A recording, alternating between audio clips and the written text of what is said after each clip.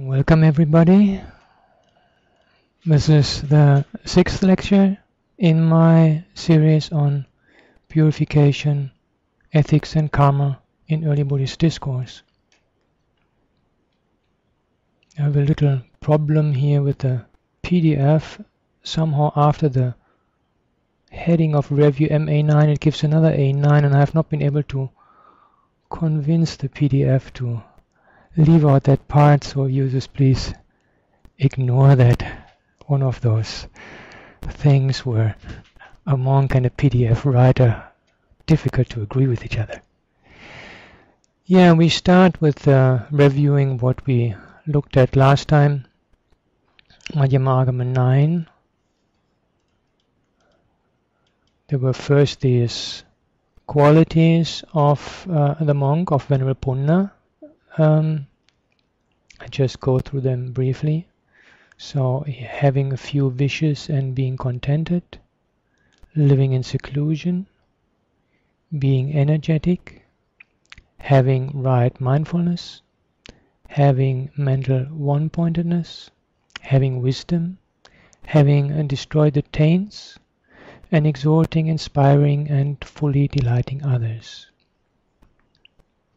And as we had noted that in both versions we have this basic pattern that first one is established oneself in some quality, and the second is that one establishes others in the same quality.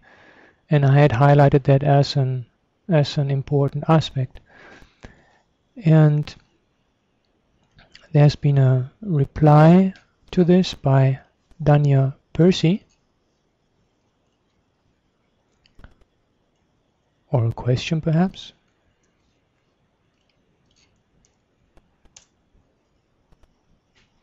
She says, this aspect of teaching is a bit puzzling to me. Is this only when one becomes an arahant, or is one encouraged to teach any qualities one developed? And what about those that can't teach and might just inspire by example? Does one miss out on anything if one doesn't teach? Is teaching a practice encouraged by the Buddha? Does teaching fit into the practice, or is it a result from the compassion of the arahant? And since I personally feel that this is an important aspect of this discourse, specifically I believe I said that already last time, as there is sometimes this notion that early Buddhism, wrongly identified as Hinayana, is mainly a practice concerned with oneself, I would like to just briefly go into this topic of teaching. The first passage I would like to take up is the simile of sinking in the mud from the Sabbāsava-sutta, which is similarly also found in the Chinese Agama parallel.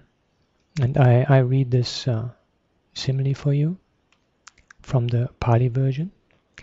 That one who is himself sinking in the mud should pull out another who is sinking in the mud is impossible.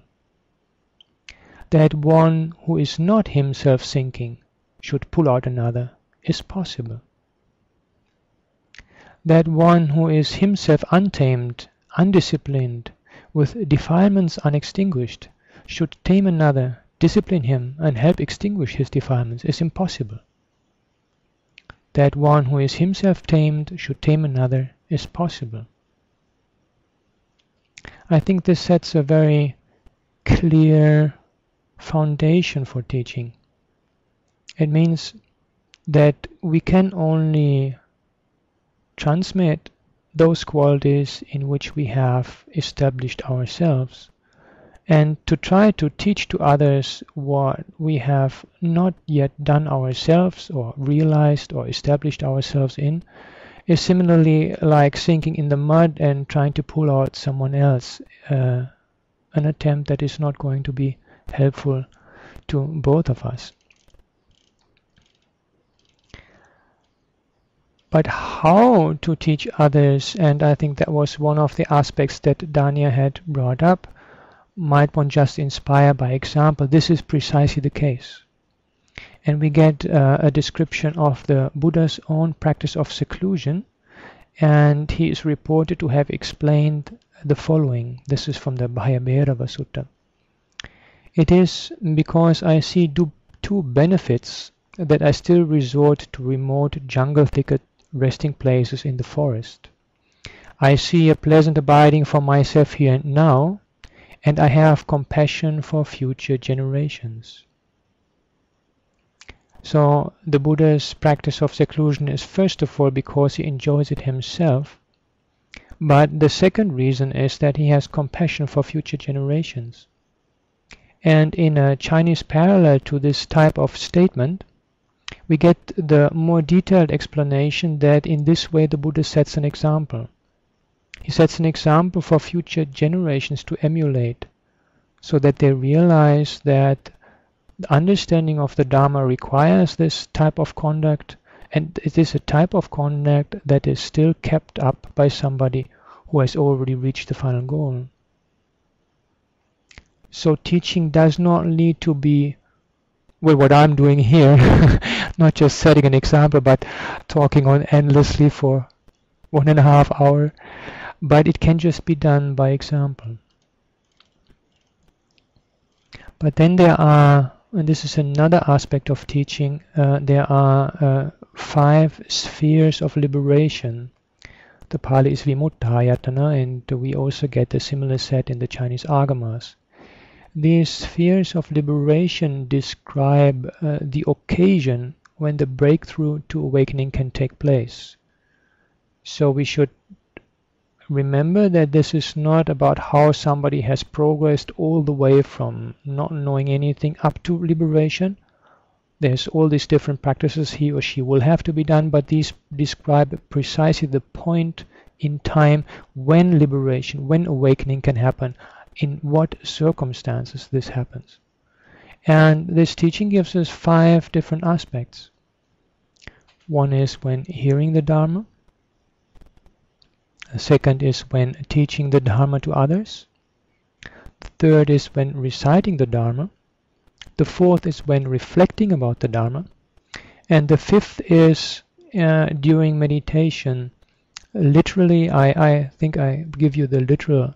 It says, having well grasped some sign of concentration, having well given attention to it, having well held it in one's mind, having well penetrated it with wisdom. But we can conclude that this refers to actual meditation. So teaching the Dharma to others, which in this list is the second of these 5 spheres, is one of the occasions where one could actually awaken.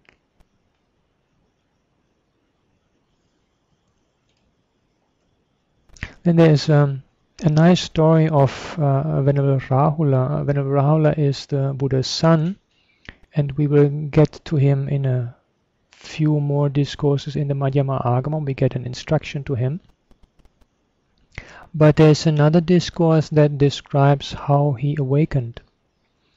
And in the Chinese Agama parallel, we get a whole account of what happened before he got the instruction by the Buddha that led him to become an Arahant. And that is actually quite interesting because it gives a very detailed explanation. According to this story, Venerable Rahula comes to the Buddha and says, Bhante, I would like to go into seclusion to practice intensively and reach the final goal. And the Buddha says, well, have you already taught the subject of the 5 aggregates to people? And Rahula says, no, Bhante. You should give some teachings. So Rahula goes and explains the 5 aggregates to others. We may assume other monks, lay people, we don't know. When he comes back and says, okay, I have done this teaching, now I want to go in seclusion, intensive practice, Bhante. The Buddha says, have you taught on the 6 sense spheres? Rahula says, no. So off he goes and he has to teach the 6 sense spheres. And we get the same thing again on the principle of causality. So the Buddha gets him to teach on these three very central topics of early Buddhist philosophy: the five aggregates, the six sense spheres, and causality. And when he has given teachings on all these three, and Rahula comes back again, the Buddha says, now you go into seclusion, meditate on these three. And this is what Rahula does. And he comes to understand that they all point in the same direction. They all point to nirvana. And when he reports this understanding to the Buddha says, yes, now his mind is ripe. Now I can lead him to arahantship. So the different things, briefly putting it together again, we see that teaching has an important role to play. We see that just by providing an inspiring example, one can already teach. But actual verbal teaching of the Dharma is a way of maturing one's own mind. The story of Rahula nicely exemplifies this. And one might even get the actual breakthrough while one is giving a teaching. However, throughout this basic pattern applies that if one is sinking in the mud oneself, one can't pull out another. Yeah, this was what I wanted to say on the topic of teaching. If there are no comments or questions on this, then, or if there are comments or questions, then now is the good time.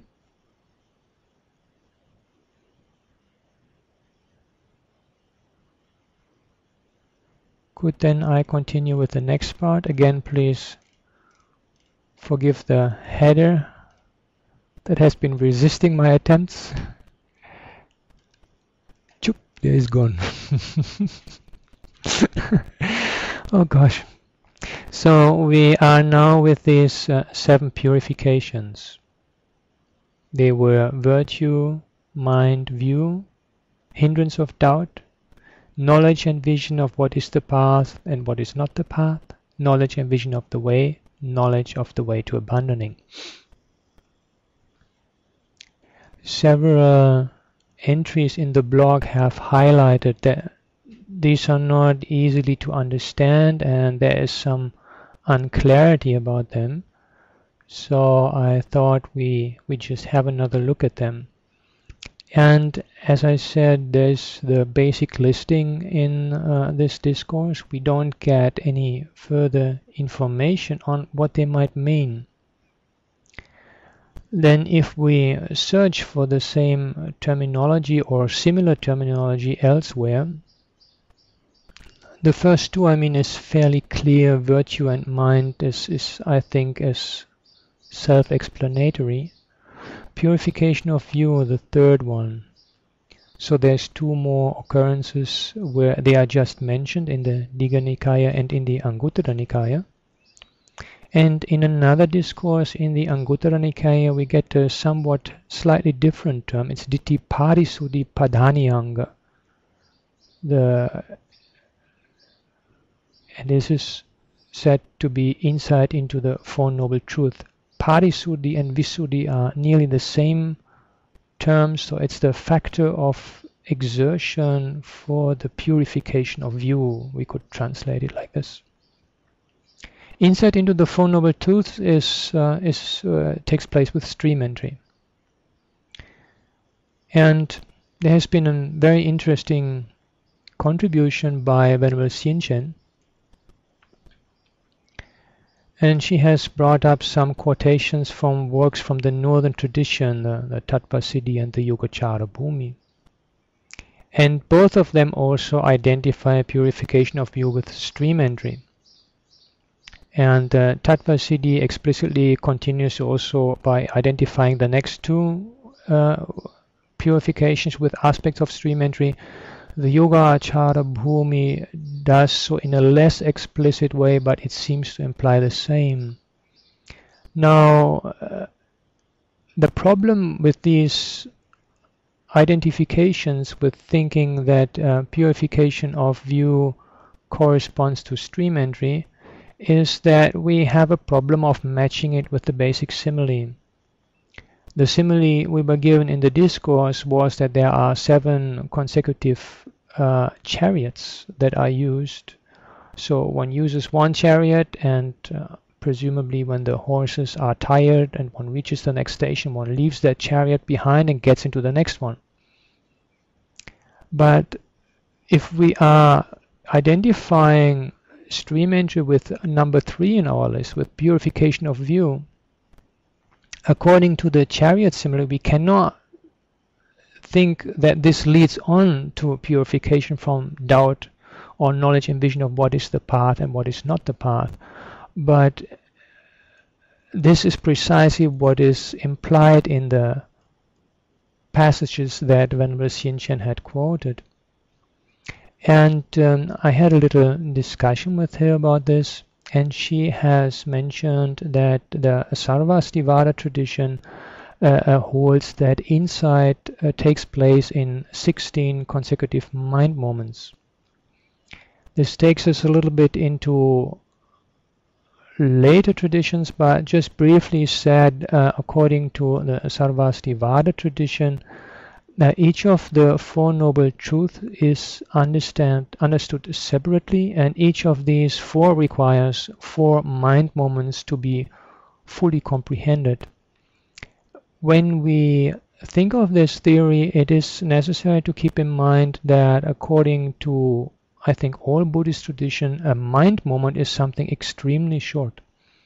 The numbers they give is different, but for the time it takes to snip a finger, within that time period of that single snip, there are so and so many thousands, millions, I don't know, high numbers of mind moments have passed.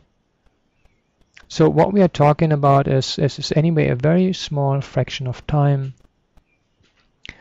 The problem in using the 16 mind moments theory to understand the series of purification is, one is that these 16 mind moments were not agreed on by all schools.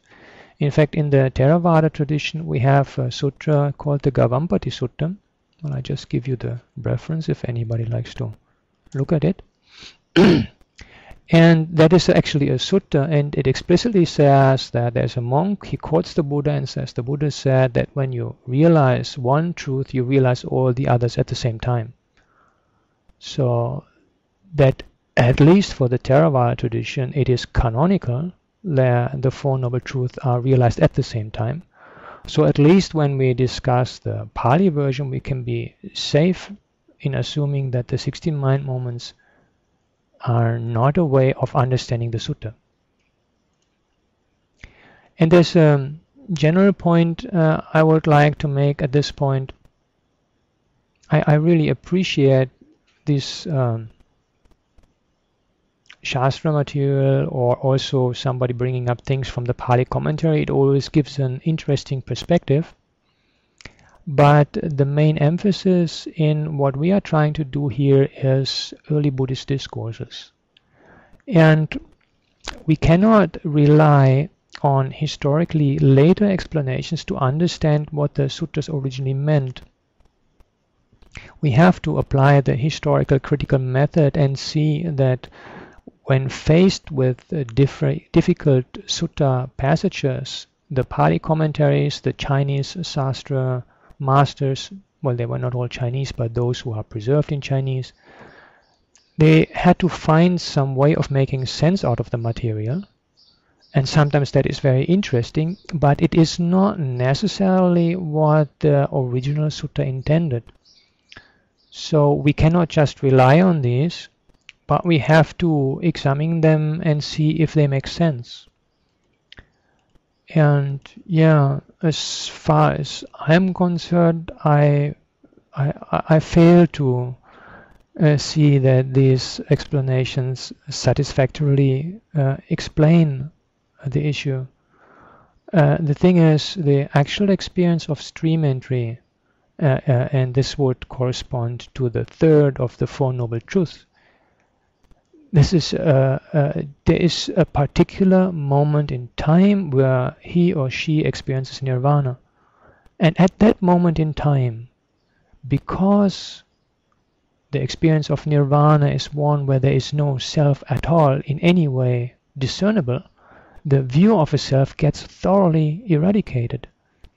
And because it is such a powerful experience, there's simply no doubt about having had this experience. And because of this same powerful experience, one also knows what's the path and what's not the path.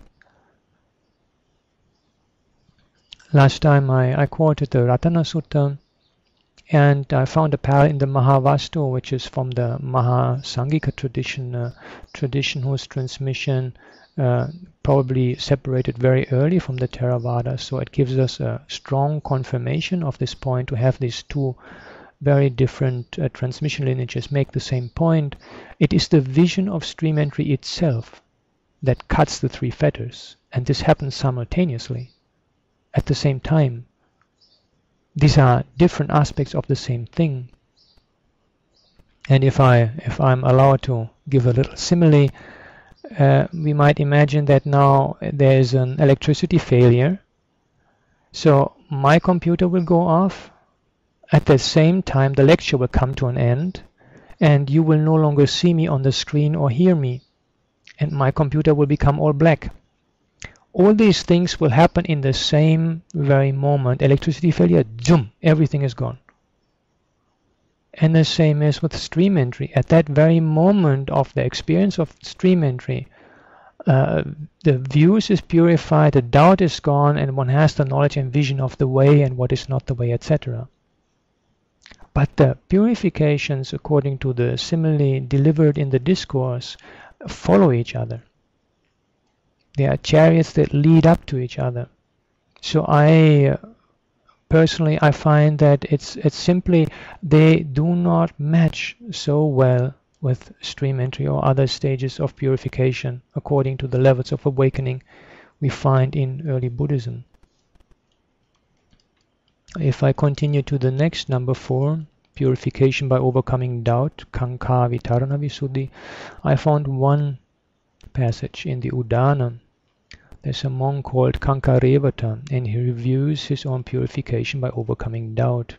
That is what we are told. The commentary says that Venerable Kankarevata at this time is an arahant, but he is reviewing his previous overcoming of doubt in relation to speculations about the self in past, present and future times, and in regard to Buddha Dhamma Sangha. So if we follow the commentarial explanation, this would again correspond to stream entry. Then there were several in the course that mentioned, there was Dania, Hedwig and Robert.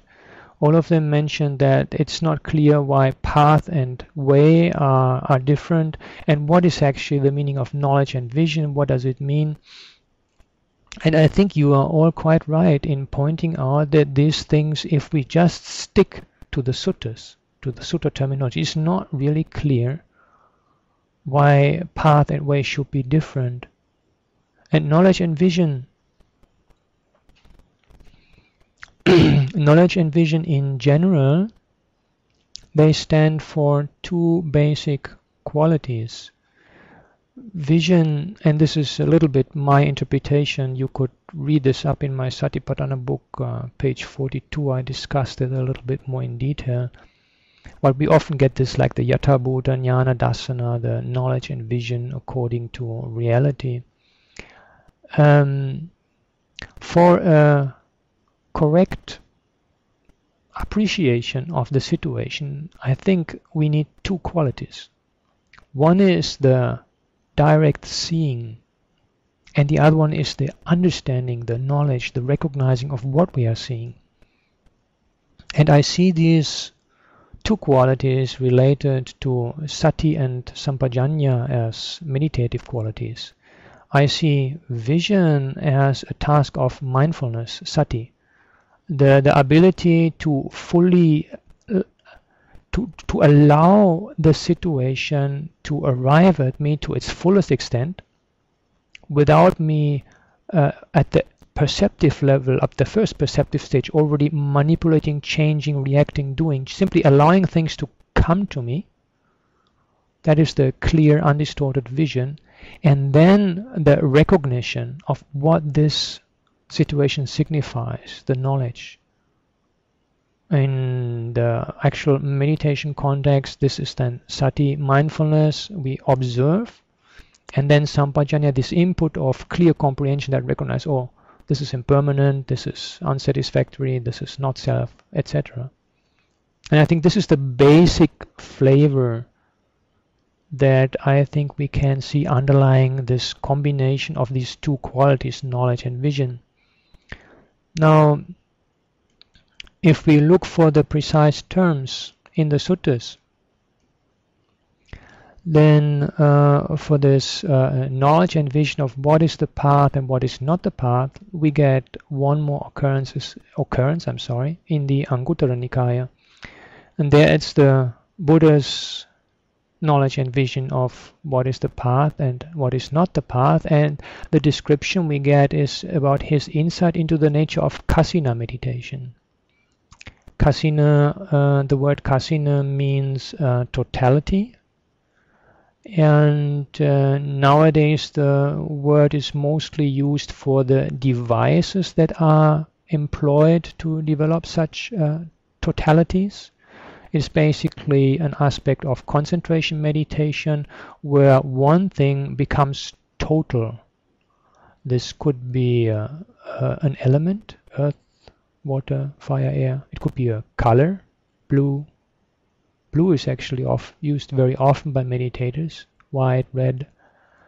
The procedure described in the commentarial tradition, Visuddhimagga, is that one creates a device, a round device that collects this material or color, and then one looks at it and one remembers it internally, and then eventually the mind, this color or this element becomes all-encompassing.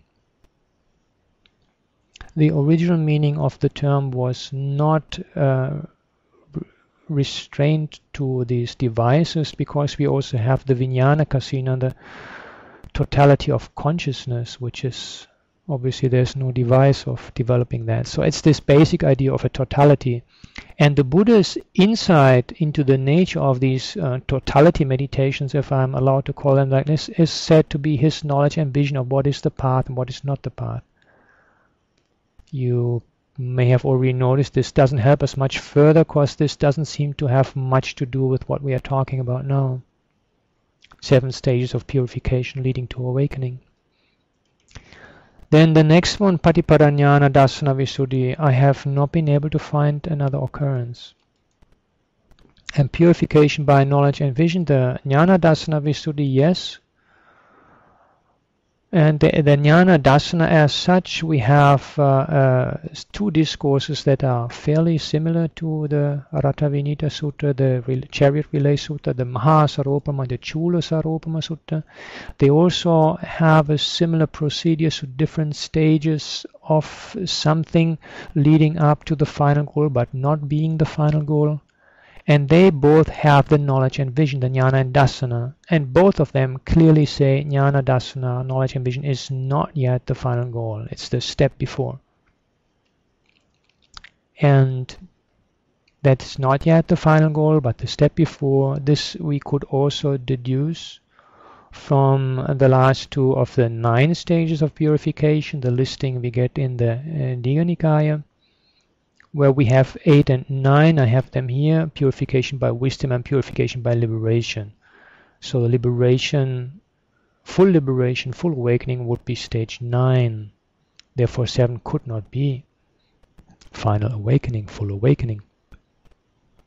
And we could also conclude that from the Anguttara Nikaya passage that I earlier used for view, where we get the Vimutti Parisuddhi Padhaniyanga, and that is also right liberation. So the 7 stages of purification, we cannot easily match them with the attainment of stream entry, as I said before. since the moment of stream entry completes what in the scheme of the Rattavinita Sutta are successive stages of purification. We also have difficulties to give a meaning to this, to find a meaning for these stages of purification if we base ourselves on the suttas only. The Visuddhimagga, as it is based on these, it has these as its basic scaffolding, certainly gives them a meaning. And maybe I should first give you this passage here. We go to the final of the seven. The Visuddhimagga says that purification by knowledge and vision consists in knowledge of these four paths: the path of stream entry, the path of one's return, the path of non-return, and the path of arahantship. This stands in contrast to the passage I mentioned above from the Maha and Chula Saropama Sutta, where knowledge and vision are only what leads to realization. They are not yet full awakening. So, and the Visuddhimagga, the other purifications, the preceding ones. So I said purification by knowledge and vision is stream entry up to arahantship. This is chapter 22 in the Visuddhimagga. The preceding one, I briefly scroll up so that we have them here again. So number 7, according to chapter 22 in the Visuddhimagga, is the four levels of awakening. And the preceding one, knowledge and vision of the way, is the mature stages in the development of insight. This is from the mature stage of an insight knowledge called rise and fall, all the way up to the brink of stream entry. And the preceding one, knowledge and vision of what is the path and what is not the path, this is the early stages in the development of insight up to rise and fall and the defilements of insight. I think it will get too much now if I get into the insight knowledges, but basically there's a early stage where one just understands the three characteristics: impermanence, dukkha, and not self. And then when one gets into directly experiencing rise and fall, the arising and disappearance of phenomena, there is something that the Visuddhimagga reckons the defilements of insight, vipassana upakilesa. And this could be inner visions of light, this could be thinking that one has gotten somewhere, various experiences that arise during this stage and that become a problem because the meditator identifies these as an attainment, as having gotten somewhere, and thereby they become a defilement of insight. And when it is clearly recognized through introspection or instruction given by the teacher that these are just byproducts but not the final goal, and the meditator continues, then he or she would be proceeding from purification 5 to purification 6. But as I said before, this is historically later interpretation, and it is interesting to see what the commentators make out of this, but we are certainly entitled to have our doubts whether this was the original idea.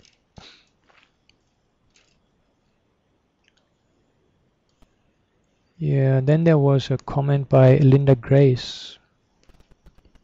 She said, about the group of 7 stages of purification, I have often wondered about that group and why it was so rare in the canon while being central to the Visuddhimagga. Why do you think the commentarial tradition relies so heavily on this particular description in terms of outlining what it sees as the development of the path?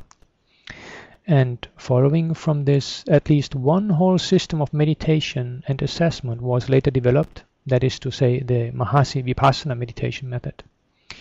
In addition to the contradictions with descriptions of what happens with stream entry, it also seems not only relatively obscure as a grouping, but also at odds with the suttas in other ways. Yeah, I again would like to give this a little time because I think this is an important subject, and I'm very glad that Linda has brought this up. It is not only the Mahasi tradition, but I think pretty much all the major Burmese Vipassana methods, that is major in the sense that they have been very successful. Mahasi, Goenka and Paok are basing themselves on the 7 stages of purification, and so this scheme has played a very central role in the history of Theravada Buddhism. Now, to understand or to introduce why I think Buddhaghosa adopted this 7 stages, we need to briefly look at the history of the Visuddhimagga. We are somewhere around 400 of our time, and at the historical background to the situation is the struggle between 2 eminent monasteries in ancient Sri Lanka. One of them is called the Mahavihara, the great Vihara, the great dwelling, great monastery. And this Mahavihara, this great monastery, as part of their attempt to maintain its eminency against another monastery, had decided to have the commentaries, which had been transmitted in the Sinhalese language, put into Pāli. This was a move to strengthen its position against this other monastery called the Abhayagiri Vihara, the monastery of the Fearless Mountain, yeah, whatever, which had been very open to Sanskrit texts apparently, and also to so-called Mahayana works of various types. And so the Indian Buddhaghosa had come to Sri Lanka because he also was interested in these commentaries, and to qualify himself for the task of re-translating, re-putting the Sinhalese commentaries into Pāli, he, according to the traditional account, composed the Visuddhimagga. And this composing of the Visuddhimagga is said to have been something very exceptional. The Mahavamsa chronicle of early Sri Lankan Buddhist history says that when he had finished, the Devas hid his work and he had to start again, and when he had finished that one, again they hid it and he had to start once more. So when he had written it for 3 times, the Devas, the gods, gave the other 2 back, and they were placed side by side, and lo and behold, they were all exactly the same. So he really knew what he was doing, according to tradition. Now, from an historical perspective, it is very telling that there is another work called the Vimutti-magga, the Path to Liberation by Upatissa. And this is still preserved in Chinese translation. And it also is a Theravada work. Some scholars have associated this with this other monastery, this Abhayagiri Vihara, but that is uncertain. Now, it seems, according to Dhammapala, the commentary on the Visuddhimagga, that Buddhaghosa knew this other work. He knew the Vimutti-magga.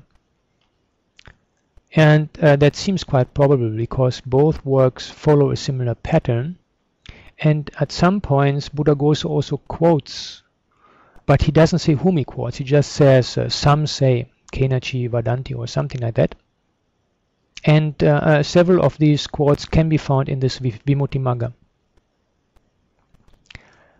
So it seems he had Vimutti-magga as his blueprint, but there are several differences between the 2 works, and the Vimutti-magga is, on the whole, more practical. The Visuddhimagga is more scholastic, and also it gives a lot of stories. But I have the impression, and I have written a little article on this, which I'm posting on the web for those of you who are interested in, that on several places Buddhaghosa makes a specific point of differing from his model, from the Vimuttimagga. And one of these points, I think, is precisely the purifications. You see, the Vimuttimagga takes as its basic scaffolding the Four Noble Truths. And this is such an obvious scaffolding to use. The Four Noble Truths are perhaps the most central teaching we get in the early discourses. And within this exposition on the Four Noble Truths, the Vimuttimagga also refers to 4 purifications. Purification, virtue, mind, view, and overcoming doubt. Since I think we can detect this pattern of Buddhaghosa making a point of doing some things differently in order to differ from his predecessor, I believe, but this is just my assumption, that also with the purifications Buddhaghosa decided to do it differently. So that instead of 4 purifications, he will take the whole set and use that as his basic scaffolding instead of using the Four Noble Truths. The only thing is that, as far as I can see, he made a little blunder there, because, as I said, he took the sevenfold model instead of taking the ninefold. Here there is 8 and 9 again, the one which would be a complete scheme. He took an incomplete scheme, a scheme of 7 purifications that only lead up to but do not include awakening, but he interpreted it in such a way that they do include awakening. So in this way, I think that political decision is maybe a little bit too strong, but there are some historical reasons for suspecting that this 7 stages of purification came to eminence because of this peculiar situation that he is composing this manual, he has this other model, he wants to do it a little differently, and that he is being not too careful by he should have better chosen the ninefold pattern.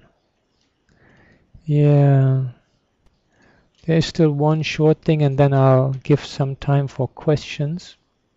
It's another comment by Linda. Yeah, I think unless there's something burning, I would like to still, yeah, I still throw this at you. Maybe before I should just briefly say that the Visuddhimagga has a lot of interesting and good passages. Please don't take me as somebody who is just wanting to spit on the commentarial tradition and the main manual of the Theravada tradition, but just that let me put it differently, when consulting the Visuddhimagga and certain points it makes, and this is just the same I was earlier saying about passages from Tattvasiddhi and Yoga-achara Bhumi, it is good if we have in mind the historical situation where they come from, and that we see besides their strength also their limitations.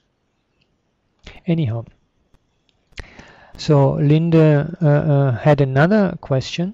Linda Grace, and she says a question related to Sariputta. Why do you think he wanted to conceal, or at least not reveal, excuse me, his identity, as well as the fact that he knew who Mantaniputta was? It seems kind of tricky, even a bit deceptive, although this is too strong a word. I know at the end Mantaniputta rejoices and says that had he known it was Sariputta, he would not have been able to answer so deeply. But that doesn't explain Sariputta's motivation, but only indicates that it was effective in terms of Mantaniputta feeling uninhibited to talk freely. And Manfred had already given an answer to that. Yeah, I'm just sharing this with you because I think it's really significant questions and answers. He says, there's a similar instance in Majjhima Nikaya 140, where the Buddha does not reveal his identity to one of his students. who does not recognize him. And there are several suttas where arahants ask each other questions, despite the fact that both must know the answers. Yeah, I think that's just nice to keep that in mind, that there are often passages where the disciples will ask a question of the Buddha, but we need not always assume that they do not know what they're asking. There's a scheme of different types of question, and some of the questions recognized in this scheme are basically just for the sake of discussion, wanting maybe to be something drawn out clearly for other people who are present, even though the speaker himself or herself already knows. And there is a particularly nice instance that I would like to add to the reference that Manfred has already given us. Majjhima Nikaya 44. We have a basic setting according to the Pali commentarial tradition. There's a little background story, but we have the basic setting. There is a layman, and he asks a nuns a series of deep questions. And according to the commentarial explanation, the story behind that goes that this layman, his name is Visakha, he had been practicing as a layman and had reached stream entry once return, and then eventually even non-return. And when he had become a non-returner, he came back home and he told his wife, look, we can't live anymore together in the way before as man and wife. So what would you like to do? I mean, would you like to marry someone else? And is there anybody, or and I'll give you wealth and I support you? But then she said, no, I actually can the same thing that you got also be realized by women. And Visakha says, certainly so. So let me become a nun. And so she becomes a nun. She goes off to meditate because when she had ordained, there were all her relatives and friends coming to visit her, and she found that disturbing. And very soon after, she comes back. So Visakha is wondering now, what's happened? Why she came back so quickly? Between the lines, she had already become an arahant, but he doesn't know. So he thinks that she has maybe come back because she found it too difficult to be alone as a nun meditating in seclusion. And so he puts all these very tricky questions at her.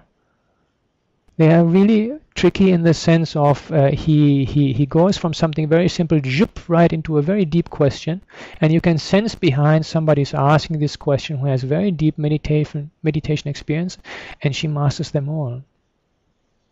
I've just written another of my articles based on the Tibetan parallel to this, which is coming out at some point later this year.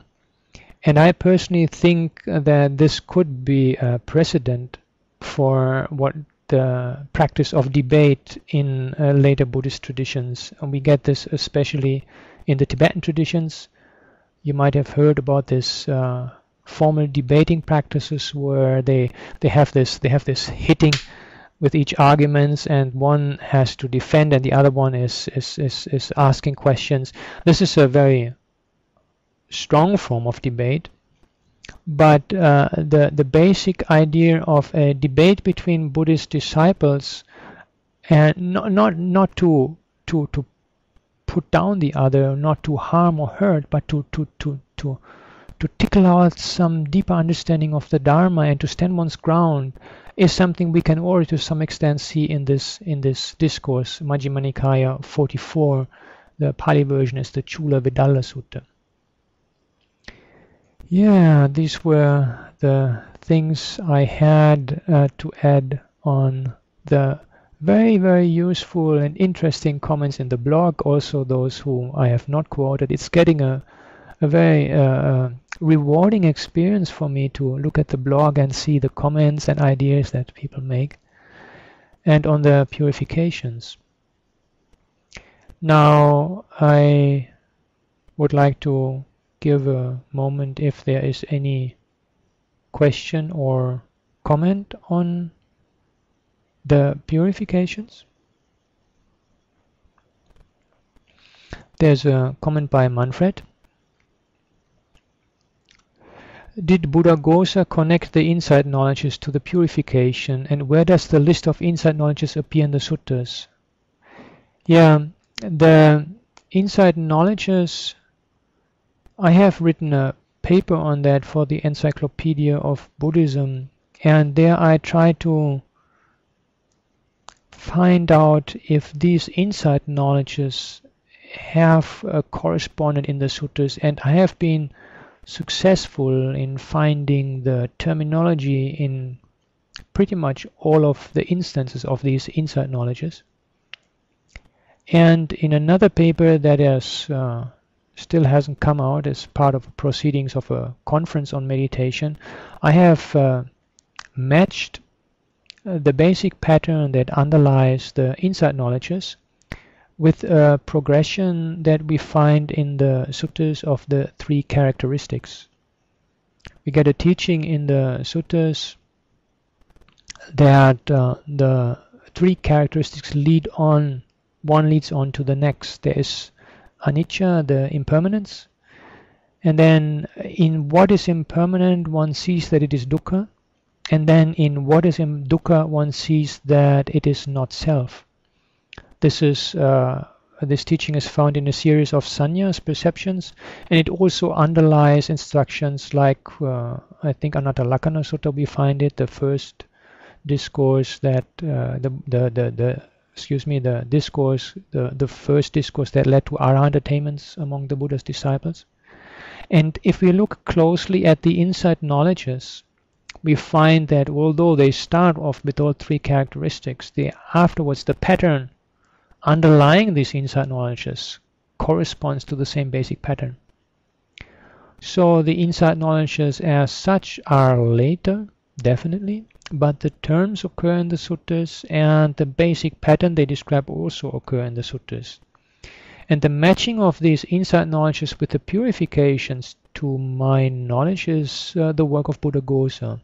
That is what I think I mentioned briefly before, that in chapter, 20, 21, 22, I think, of the Visuddhimagga, I'm now quoting from memory, he shows the development of the insight knowledge and matches it with the 7 stages of purification.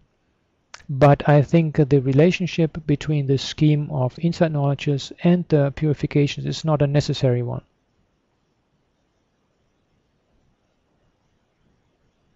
I'd love to talk more about the insight knowledges, but then the whole session will be lost on what I'm not supposed to be doing. But thank you very much for allowing me this question and getting into it shortly. And I have a look if maybe I should also post the paper on. Let's see what people on the blog said. If there's more interest in the insight knowledges, I can also post that paper. Yeah. Then now we come to the topic of ethics. Purification, ethics, and karma. Obviously, the three terms are closely interrelated. And if we get through with what I want to do on ethics today, then next time we'll be touching on karma. Ethics is a concern that is absolutely central in early Buddhism, through and through ethics. And it is based on this basic distinction between what is wholesome and what is unwholesome, kusala and akusala. And there is what I believe is the Buddha's own realization of this important distinction on the eve of his awakening. If we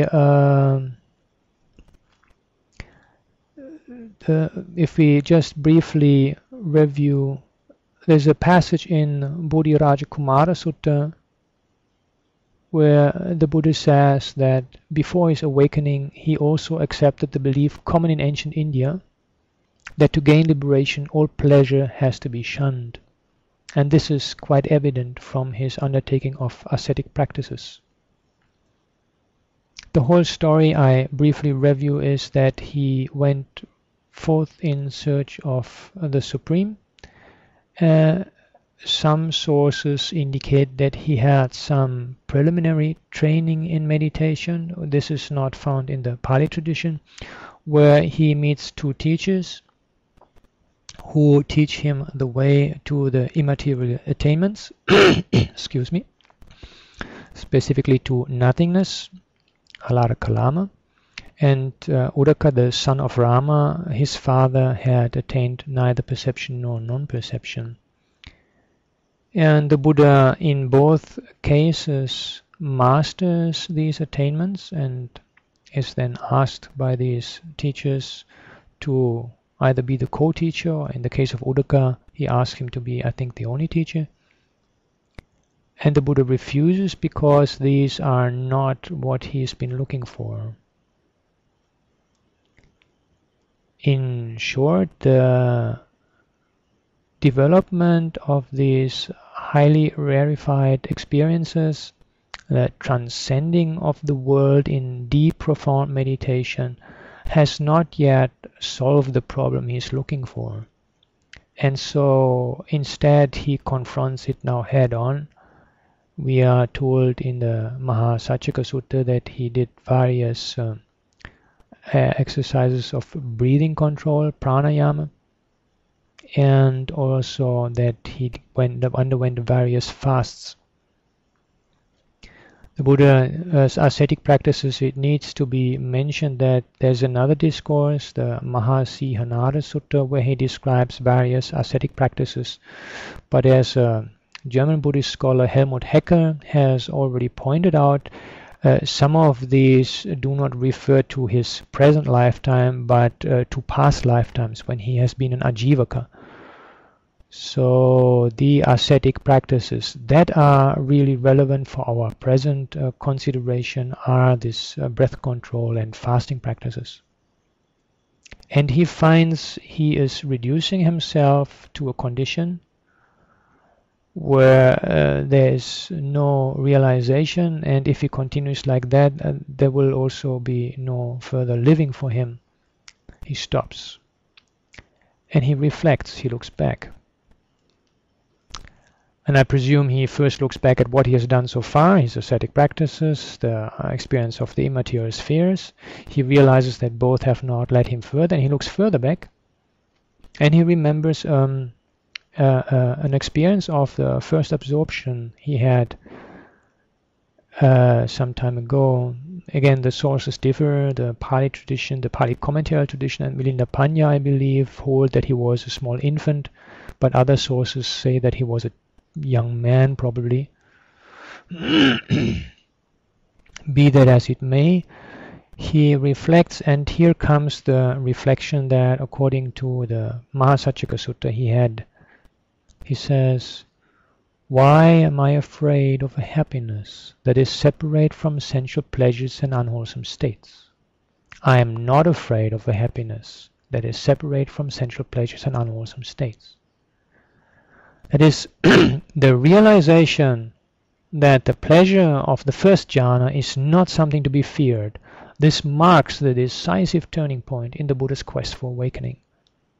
He had attained the first jhana before, as a young man, and he must have developed them when he was getting the teachings on the immaterial attainments. Because in the Discourse we get the description that he says that what his former teachers have taught him did not satisfy him because it only leads to rebirth in those corresponding realms. This can only be the case if these are the full immaterial attainments based on jhanic strength of mind. And in another discourse we also get the story of one of these teachers being able to sit in deep meditation while there's an incredible noise around him. So they must have been very deep practitioners. So the question at this point, according to my understanding, this is my interpretation of the passage, please, is not the first jhana as such, but rather the realization, look, pleasure is not something one necessarily needs to run away from. The question is not pleasure or pain. The question is it wholesome or is it unwholesome? Pleasure that is wholesome can be used for progress on the path. And this is, I think, to my understanding, this is absolutely decisive understanding, and it is this that opens the path to the Buddha's awakening. Because then he sees this same distinction, wholesome and unwholesome. He looks further back. He sees his own past lives. This is precisely what has made me be reborn here, reborn there. He sees the lives of others. This is precisely what makes others be reborn high and low. Principle of karma, conditionality. Always this distinction, wholesome, unwholesome. And it's precisely the roots of unwholesomeness that he has to eradicate in his own mind.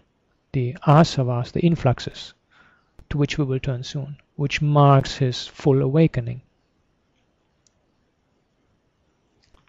Should I give you time for a question, if there is one?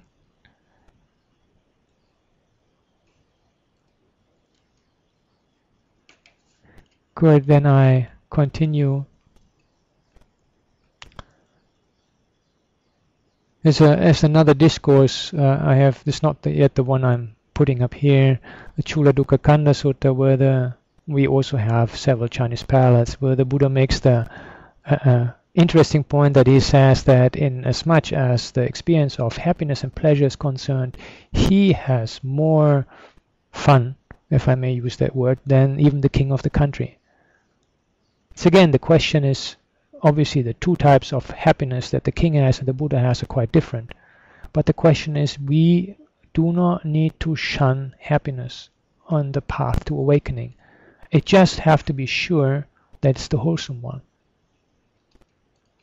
And there's another passage, and this is the second one here on the blackboard.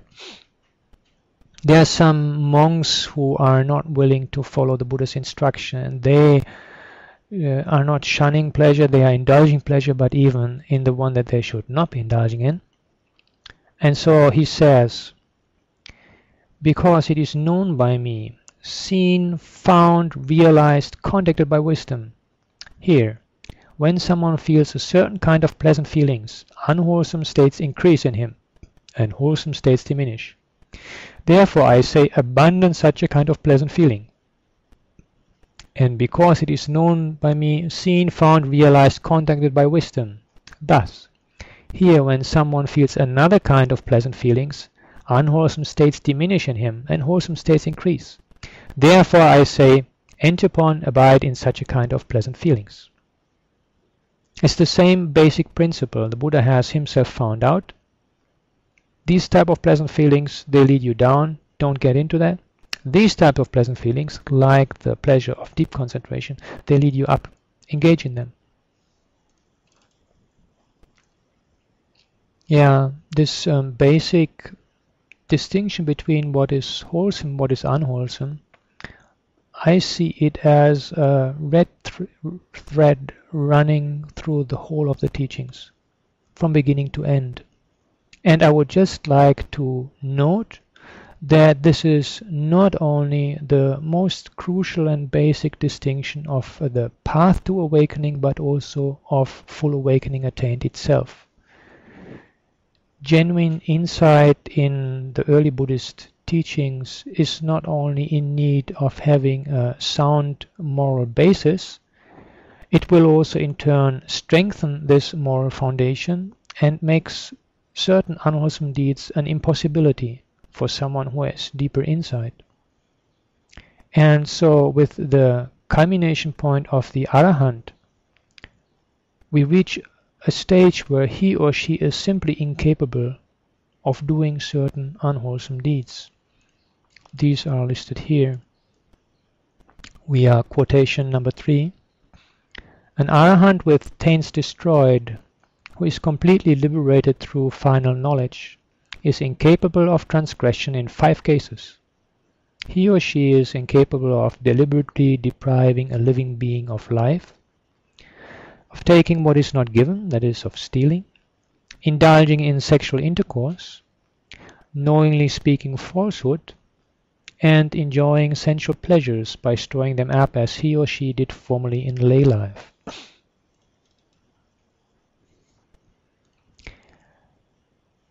There's no crazy wisdom guru in early Buddhism.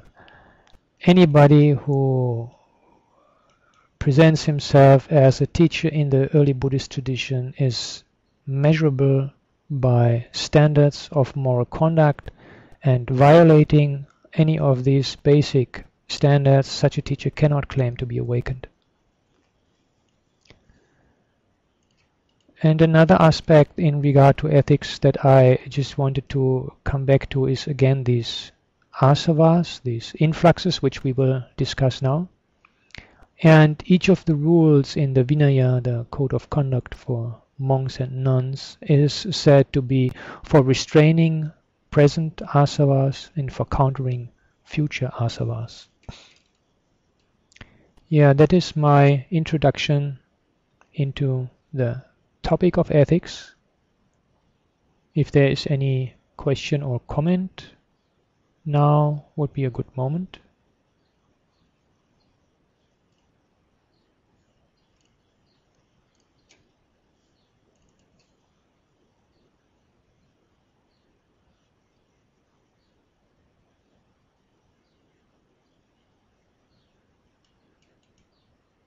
So then we go a little bit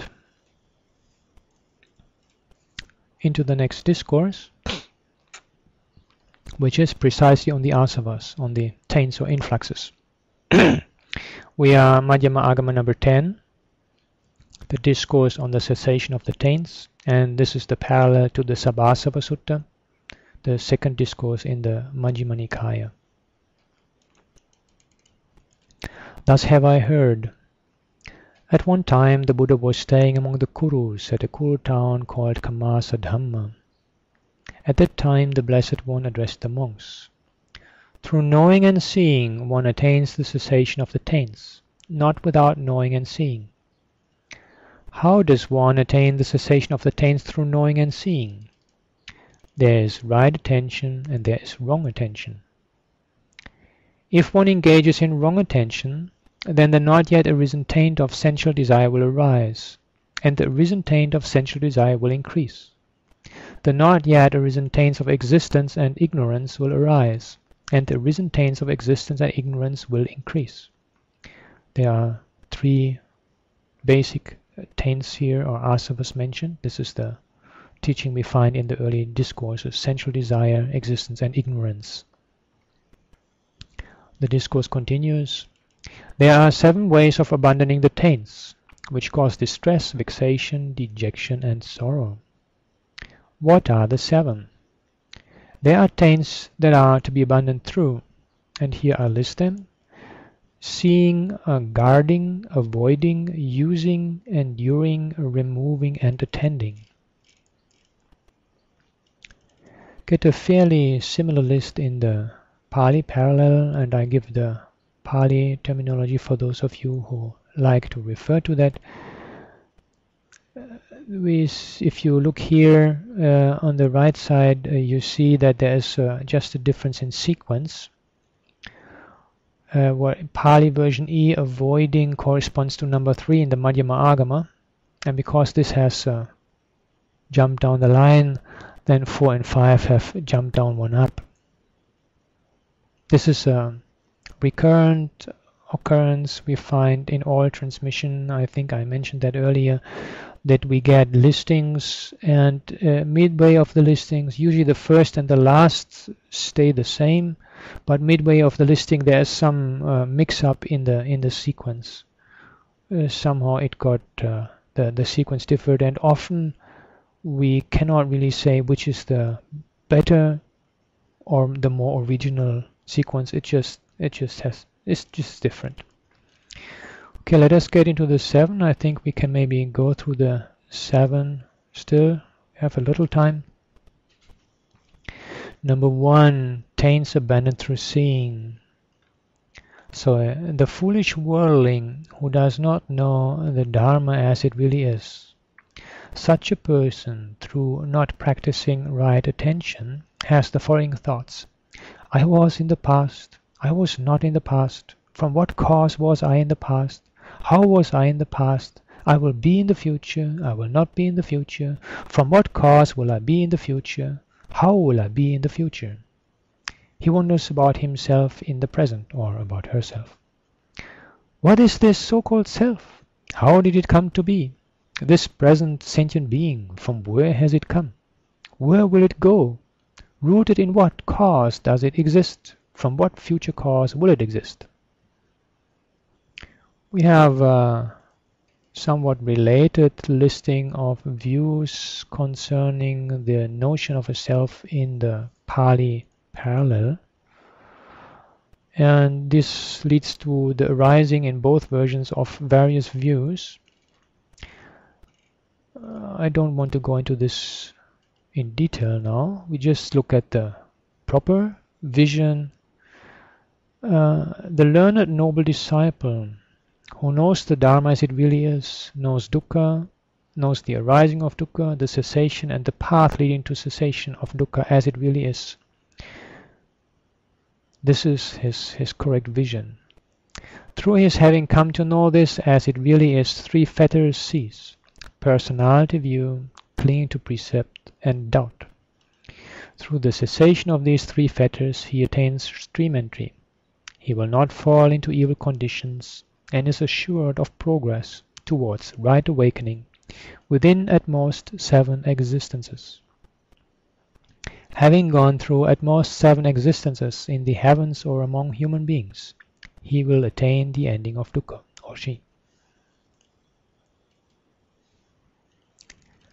Yeah, I think I just continue going through them. The others are a little shorter.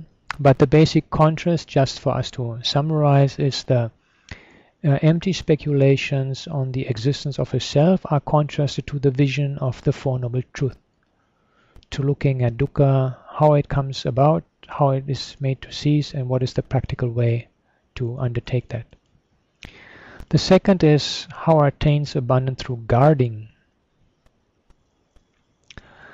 A monk, on seeing a form with the eye, guards the eye faculty, and with right attention contemplates impurity.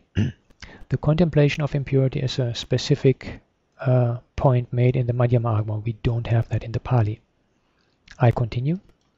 He is not guarding the eye faculty if, without right intention, he is contemplating purity. If one does not guard the eye faculty, then distress, vexation, dejection, and sorrow will arise. But if one does guard it, distress, vexation, dejection, and sorrow will not arise. Similar for the ear, nose, tongue, body, and mind.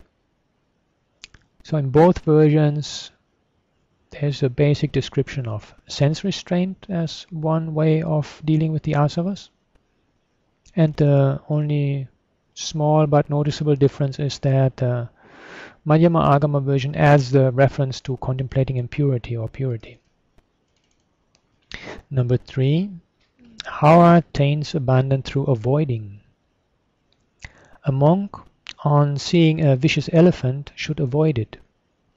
And similarly, a vicious horse, a vicious ox, a vicious dog, a poisonous snake, a dangerous path, a ditch or pit, a cesspool, a river, a deep spring, a mountain precipice, a bad companion, a bad friend, an evil heretic, an evil neighbor, a bad abode, or anything that would cause doubt to rise in his previously undoubting companions in the holy life, that he should avoid.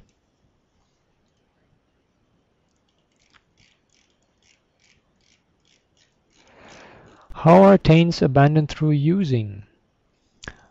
A monk does not use his robes for the sake of gain, nor out of pride, nor for the sake of adornment, but for protection against mosquitoes, gadflies, wind, rain, cold and heat, and out of shame by concealing the private parts. I think I don't read this out to you. I just noticed there is one difference. There's also one error here. That should be number 4. I'm sorry. I have to correct that later on.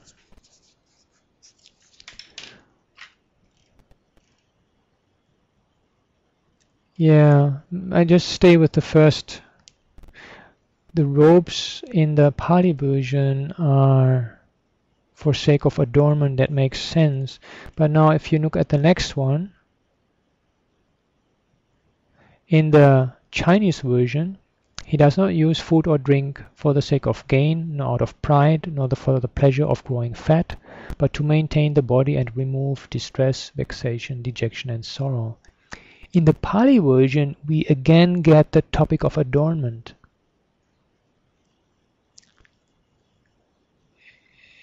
And adornment, which in the case of robes makes some sense, in the case of food and drink is a little difficult to understand. And I researched that, and I wrote on that also. In general, the terms we find for adornment usually refer to external embellishment, wearing garlands and bracelets and similar things. And so that makes sense for robes. In fact, there's a passage somewhere where one monk wears iron robes, and so he gets a rebuke from the Buddha for that. But not really for food. The Visuddhimagga explains that one might take food in order to become fat. This is what we have also in the Madhyama-āgama, the growing fat. Or to have a clear skin, as some harem women or actors might do. I find this a little contrived explanation and difficult also to apply to the situation of a monk and nun directly. Anyhow, it seems to me more natural that adornment was originally only meant for robes, and in a oral transmission it could very easily happen that a quality recited in the first passage by mistake comes to be mentioned again in the second passage, which otherwise is worded very similarly. Anyhow, we get abodes and dwelling places and decoctions and medicines. In all of these four cases, these four basic requisites of a monk should basically made use of, but should not be sources of pleasure or pride, etc.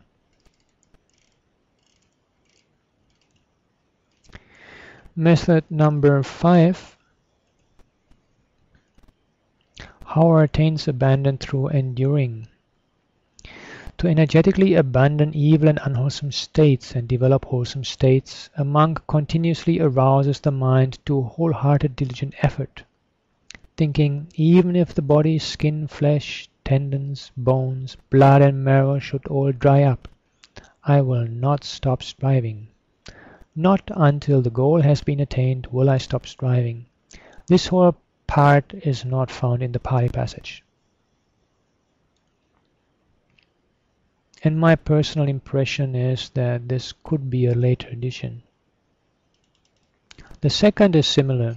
Here we get the description that enduring is about a monk should endure hunger and thirst, cold and heat, mosquitoes, gadflies, flies, fleas and lice, being assailed by wind and sun, being verbally abused and being beaten with sticks. He is able to endure it all. Even if the body suffers disease, causing such extreme pain that his life seems to come to an end, whatever is unpleasant, he is able to endure it all. How attains abandon through removing. When thoughts of sensual desire arise, a monk removes, discards, abandons, and gets rid of them. When thoughts of ill will or harming arise, he removes, discards, abandons, and gets rid of them. Yeah. And the final, how attains abandon through attending, in the Pali version that speaks of developing bhavana. A monk attends to mindfulness, the first factor of awakening, based on seclusion, dispassion, and cessation, and leading to emancipation. The last is different. In the Pali we have a ripening in relinquishment instead of leading to emancipation. But this is a difference in word that does not affect the meaning. He attends to investigation of phenomena, to energy, to joy, to tranquility, to concentration, and he attends to equanimity, the seventh factor of awakening, based on seclusion, dispassion, and cessation, leading to emancipation. If a monk, through seeing, abandons the taints that are to be abandoned through seeing, through guarding, abandons the taints that are to be abandoned through guarding, through avoiding, abandons the taints that are to be abandoned through avoiding, through using, abandons the taints that are to be abandoned through using, through enduring, abandons the taints that are to be abandoned through enduring, through removing, abandons the taints that are to be abandoned through removing, through attending, abandons the taints that are to be abandoned through attending, then he is called a monk who has abandoned all taints and has been liberated from all bondage, who has, through right knowledge, been able to make an end of dukkha. This is where the discourse concludes, and I have been reading this last passage in full, hopefully not straining your patience too much by this tedious reading, because I wanted to draw your attention to the fact that in each of these 7 cases, the sutta speaks of abandoning taints. This makes it clear, I think, because these 7 methods cannot easily be matched with the 3 taints or influxes mentioned at the beginning: sensual desires, existence, and ignorance. That this sutta is using the term asava, influx, taint, in a broader manner. It cannot be restricted to the 3 standardly enumerated types. Here are the 3 again: sensual desire, existence, and ignorance. There is sometimes a 4th mentioned, the influx or taint of view. This appears only in one single discourse and only in the PTS edition, namely the Mahaparinibbana-sutta, which anyway is a rather complex discourse with several parts that scholars have identified as reflecting later developments.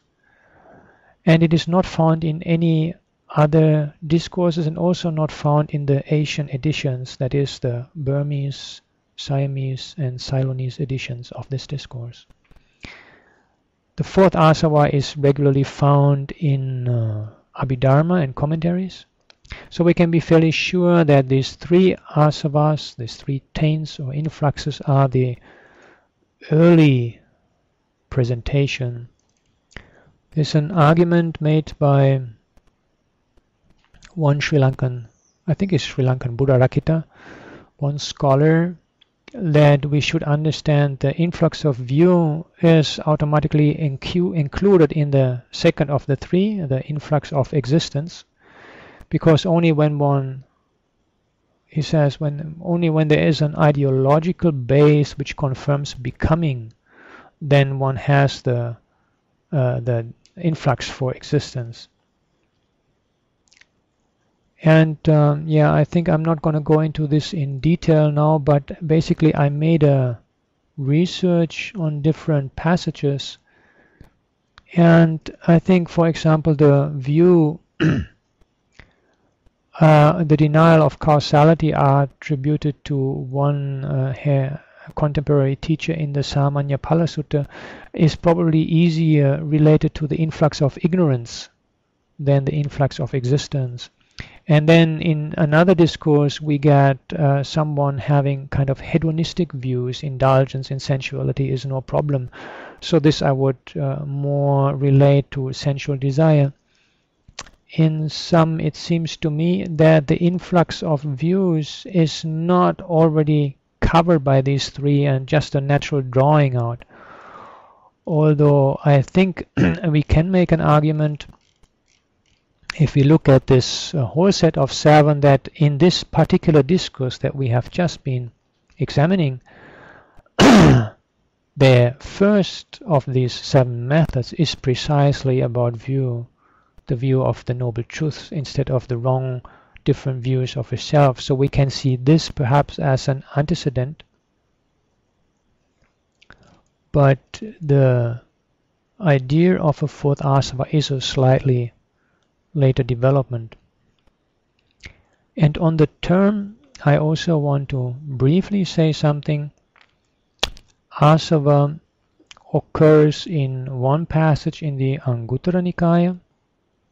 I just paste in the reference for you if anybody wants to see that, where it stands for a discharge from a festering sore. So it's something that when a sore is struck, it will discharge evermore. And there has been some discussion. Some scholars think that the term asava is borrowing from the Jaina tradition. In the Jaina tradition, the term asava is very central, and it describes something that flows in. It describes how through evil, unwholesome action, a substance kind of thing flows in onto the self and covers it. And the passage from Anguttara Nikaya gives more the feeling of an outflow instead of an inflow. It gives this feeling of a sore that is struck and it festers, comes out, it flows out. So there are some scholars who think that in a way this term was borrowed from the Jains and is a little bit maladapted to its Buddhist usage. I venture to disagree. In fact, I have on my side a German scholar of Jainism, Alsdorf, who already suggested in 1965 that this need not be a borrowing from the Jains, but both could have drawn on an existing term in ancient Indian usage. And also Professor Schmidhausen, who also really points out that the term asava in Buddhist texts does not only refer to outflow, but has a wider range in meaning. And I think if we now look at these 7 methods again, let us just briefly go through them once more, each of them for the overcoming of these asavas. So one is see the noble truths. The second one is guarding the sense doors. The third one is avoiding what is dangerous and unsuitable. The fourth one is using things properly. The fifth one is enduring various vicissitudes. The sixth one is removing what is unwholesome. And the seventh one is developing, attending the awakening factors. There is no necessarily outflow or inflow here. I think we can use both, and there is no clear-cut thing that this is only flowing outwards or only flowing inwards. In fact, with number 2, we obviously have an inflow. One guards the sense doors to avoid that something flows in. So basically, I do not think that the term asava, which is so central and crucial to early Buddhist thought, needs to be seen as a maladapted borrowing from the Jain tradition. And coming back now, I have 2 more minutes to go. Coming back now to our main topic of ethics, I find this 7-fold presentation extremely meaningful as practical instructions on how to develop a practical ethics for lay people or monks. The first one, the see the noble truths, spend our time in looking at what is meaningful, in particular taking responsibility for suffering or unpleasantness in our lives by realizing that there is the contributing factor of my own craving that is part of the whole situation. Guarding the sense doors, knowing that certain things are not good for me, to look at them, to participate in them, that there is something very beautiful, this mind, that I need to protect from these outward distractions that the modern sensuous world is throwing at it.